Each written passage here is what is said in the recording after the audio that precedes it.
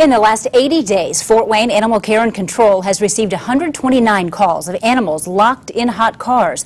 It can be especially dangerous this week as those temperatures continue to climb. News Channel 15 meteorologist Hannah Strong joins us live from the Wayne TV parking lot with information about a new law designed to protect pets. Hannah?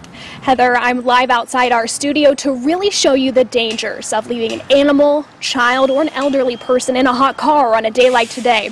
About a month ago, our Indiana State House Bureau Chief Nick Notario first told you about this new law. It basically says if you see an animal in a hot car that's in distress, you can try the handles to see if that vehicle is unlocked and ultimately break a window if there's no other way to save the animal.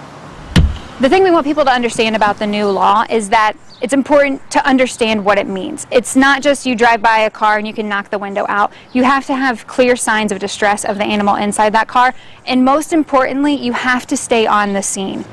You should also call Animal Care and Control so they can send a trained officer to do this. They still need you to stay on scene to explain to the officer what made you think the animal was in distress. At 6, we're going to talk to an Animal Care and Control officer about some things she's seen and why they get so many of these calls. Now, to really demonstrate to you how hot cars can get on